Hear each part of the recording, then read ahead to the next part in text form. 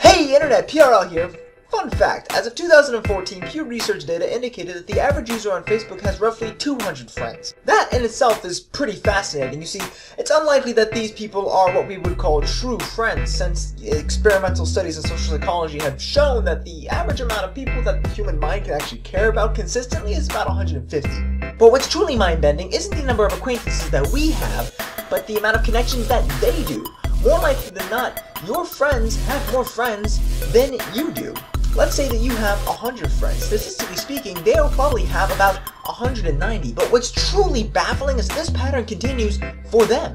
For all of us. This isn't a riddle or a brain teaser, well, I mean, not like in the sense of the Sphinx or anything like that. There are no hidden clues or hints to try and make this any less confusing. Nor are these claims some sort of like formless metaphor for a greater point. No. This is an empirical and verifiable phenomenon. I didn't just pluck those numbers out of thin air. Facebook did a study in 2011 of friends and friends of friends, and they came to those numbers that I mentioned earlier. 100 is the median number of friend counts, and the average overall is 190, so our friends are more likely than not going to have more friends than we do. So, what's going on here?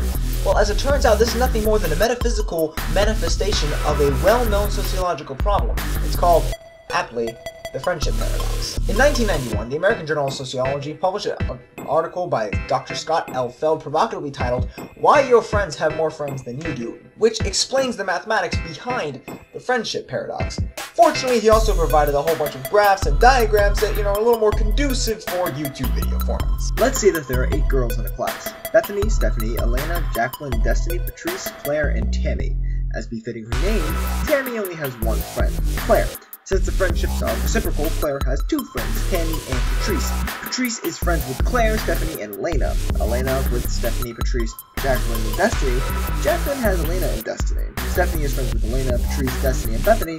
Bethany only has one friend, however, Stephanie, presumably because she has a thing for assonance. Last but not least, Destiny is friends with Elena, Jacqueline, and Stephanie. Now let's get a rundown on the number of friends that they all have. Tammy and Bethany have 1, Jacqueline and Claire have 2, Destiny and Patrice have 3, and Stephanie and Elena have 4. As you can see, a graph of this friendship pattern will be skewed to the left because there are some who have a greater number than the others, and that pulls the mean away from it. Sort of like how Facebook has it, where some people have over 5,000 friends. 5,000, gee. If we take a closer look at the chart, we can see the percentage of connections that each person has that themselves have more friends. Or to put it in a less confusing way, how many people have friends that have more friends than they do? All the people characterized by the fact that at least half of their friends have more friends than they do are in green. Those with more than half of their friends having less friends than they do are in red. As you can see, there are way more green letters than red ones. In fact, if you tally it up, you'll find that of the 8 girls, 6 of them experienced the friendship paradox. You could certainly look at this and disclaim it's an endemic characteristic of that graph, and your skepticism wouldn't exactly be too far off. After all, there are definitely some patterns that can be drawn out so that everyone has an equal number of friends. The issue is that there is no reason at all to believe that human social networks will organize like this. Fact of the matter is that this phenomenon is mathematically certain to occur in most organic populations. I mean, shoot, Facebook estimates that it happens to about 85% of their users. But why is it certain? It's because the people who are friends with you are more likely to have more friends simply because of the fact that they are the kind of person to make friends with you. It's like with class size. The reason that most people don't ever experience a class that is below the mathematical average is because by simply being there, they're bumping up the number of students that need to be counted. The reason that small classes are small are because, by definition, very few students can have them. Similarly, most of your friends will have more friends than you simply because they're the kind of person to make friends with you. I mean, which do you think is more likely to occur? Making friends with a social butterfly or with a lone wolf? It's like you're playing a game of Plinko and your friendship is the ball.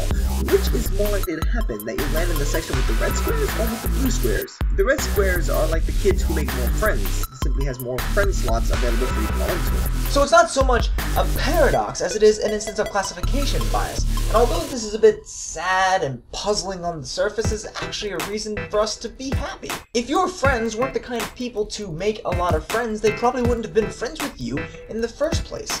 All of those experiences and fun times that you had wouldn't have happened at all, and you would be totally remiss.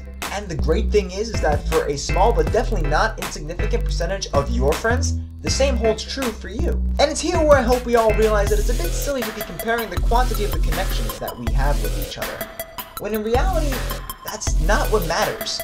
What matters isn't how many, but the quality of the connections and the experiences that we share with one another. Dare to know, Internet. And thanks for watching. Thanks.